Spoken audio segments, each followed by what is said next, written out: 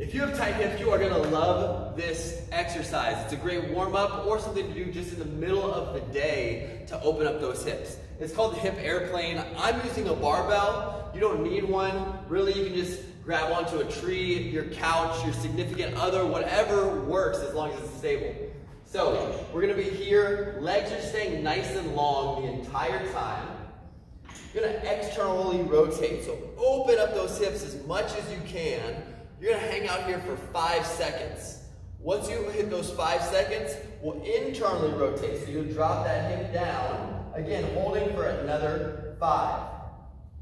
We'll open up. You're gonna do this for 10 reps, both externally and internally rotated. So we're spending a lot of time here.